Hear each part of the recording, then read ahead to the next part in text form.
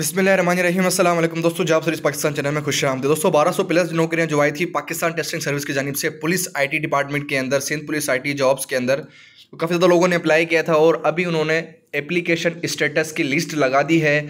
काफ़ी ज़्यादा लोगों को SMS आया है, कुछ लोग वहाँ पे इनएलिजिबल हैं और कुछ लोग वहाँ पे एलिजिबल हैं। तो मेरी आपसे रिक्वेस्ट है, अगर आप लोगों ने अभी तक अपनी लिस्ट पर नाम चेक नहीं किया तो इंशाल्लाह इस वीडियो की मदद से आपको मैं तमाम तफसीलात के बारे में डिटेल बताऊंगा कि कौन कौन सी जॉब्स थी और किस तरह आप लोगों ने इसका अप्लाई किया था, और अगर आपका कोई मसला आ जाए तो आप लोगों ने उसको किस तरह अपने इशू को रिजॉल्व करवाना है। तो मुझे बहुत ज़्यादा कमेंट्स आ रहे हैं सुबह से, अब तकरीबन बोल रहे भाई मैं वीडियोज़ बनाऊँ, तो इंशाल्लाह मैं कोशिश करूँगा टाइम निकाल के आपके लिए एक पूरी मुकम्मल वीडियोज़ भी बनाऊँगा जिस तरह मैं आप लोगों को बताऊँगा कि आप क्यूरी फार्म किस तरह फिल करेंगे। तो दोस्तों जिन लोगों ने अप्लाई किया था इसके अंदर, तो मैं आपको बताता चलूँ कि 1200 प्लस नौकरियाँ थी कंप्यूटर ऑपरेटर की और डेटा ऑपरेटर की। तो दोस्तों इसके अंदर उन्होंने अभी सबसे पहले लिस्ट लगा दी है। अभी मैं आपको बताता हूँ कि आप लोगों ने लिस्ट में अपना नाम किस तरह चेक करना है और इन एलिजिबल का मतलब क्या है और एलिजिबल का मतलब क्या है। तो दोस्तों वीडियो स्टार्ट करने से पहले मेरी आपसे एक रिक्वेस्ट है, अगर आप चैनल पर नहीं हैं तो चैनल को जरूर सब्सक्राइब कर ले ताकि इन फ्यूचर में कोई भी वीडियो सबसे पहले आपको मिल जाए।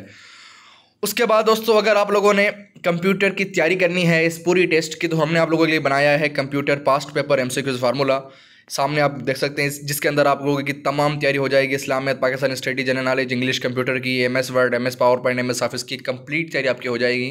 अगर आप लोग इस बुक को बाय करना चाहते हो, इससे तैयारी करना चाहते हो दोस्तों, हम इसकी प्राइस सिर्फ और सिर्फ 999 रुपीज़ प्राइस है इस बुक की, और आप इसको ईजिली बाय कर सकते हो। बाय करने के लिए आपने 0300 2777707 पे इस बुक को आप खरीद के ऐसी तैयारी कर सकते हो।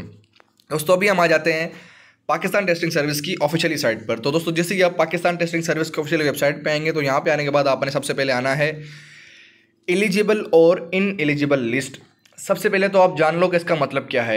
एलिजिबल का मतलब है एक्सेप्टेबल कैंडिडेट, मतलब कि आप लोगों ने फॉर्म भेजा PTS के थ्रू, आपने किसी जॉब के लिए अप्लाई किया और अगर आपका एलिजिबल लिखा हुआ आ जाए तो आपकी टेस्ट 100% होगी क्योंकि आप एलिजिबल हैं।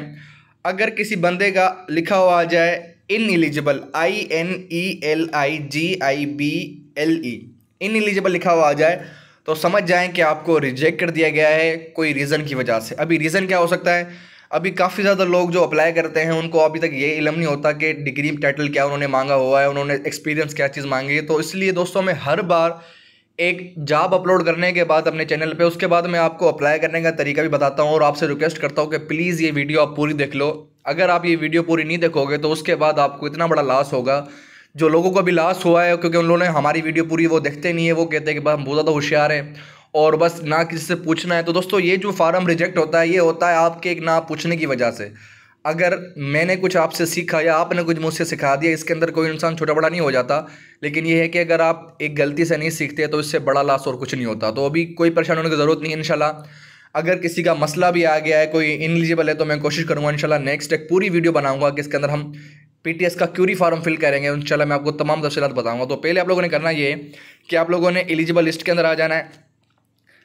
जैसे ही आप एलिजिबल लिस्ट के अंदर आएंगे तो यहाँ पे इस तरह का लिखा हुआ आएगा, Sindh police department government of Sindh phase we SPD ITC for inquiry reply time is 3 working days. सिर्फ 3 वर्किंग डेज के अंदर अंदर आप लोगों ने अपनी क्यूरी फार्म को फिल करना है, उनको भेज सकते हैं, अदरवाइज वो फिर आपको रिजेक्ट कर देंगे।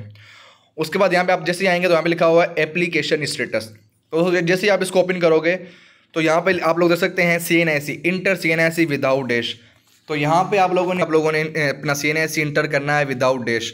तो जैसे आप यहाँ पे CNIC अपना इंटर करोगे तो यहाँ पे लिखा हुआ आ जाएगा कि आपका नाम एलिजिबल है या आपको इनएलिजिबल किया गया है। अगर आपका नाम एलिजिबल होगा तो वहाँ पे सिर्फ ग्रीन कलर में लिखा हुआ आ जाएगा, और अगर आपको इनएलिजिबल लिखा किया होगा तो वहाँ पे रिजेक्ट किया होगा तो वहाँ पे लिखा होगा कि आपको इस रीज़न की वजह से हमने रिजेक्ट किया है। उम्मीद करूँगा दोस्तों वीडियो आपको समझ में आ गई होगी, और अगर आपको कोई भी हेल्प चाहिए तो आप लोग कमेंट्स करें, इंशाल्लाह मैं आप लोगों की पूरी वीडियोज़ बनाऊँगा।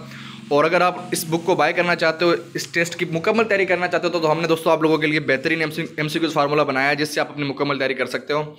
इस बुक का नाम है computer IT pass paper MCQs formula, जिसके अंदर MsWord, MsPowerpoint, MsExcel और इस्लामिक पाकिस्तान स्टडी GK और जॉब रिलेटेड के टॉप क्लास MCQs दिए हैं जिससे आप तैयारी कर सकते हैं। इस बुक को मंगवाने का सिंपल तरीका है, जस्ट आप लोगों ने 0300 2777707 इस नंबर पर कॉल करनी है। अपना नाम, अपना एड्रेस, अपना कॉन्टैक्ट नंबर, सिटी का नंबर आप हमें व्हाट्सअप भी कर सकते हैं। उम्मीद करूँ वीडियो आप लोगों को पसंद आएगी। दुआ में याद। अल्लाह हाफिज़।